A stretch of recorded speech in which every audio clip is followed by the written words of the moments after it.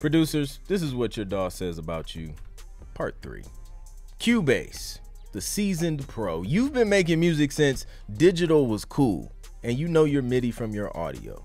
You talk about your DAW's history like it's a fine wine, often saying Cubase has matured beautifully over the years. GarageBand, the beginner or casual musician. You like making music but aren't ready to commit to a full-scale DAW. You insist, however, GarageBand is underrated and often say, hey, even Rihanna started with this. Bitwig, the innovator.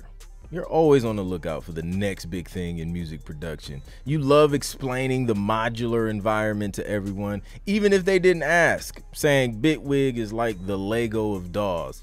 You can build anything. Luna, the audio aficionado. You're obsessed with vintage gear and analog sound, and Luna gives you all those retro vibes. You've convinced yourself that your music sounds better because it's recorded in a DAW that simulates tape. You often say it's like having a studio from the 70s in my laptop.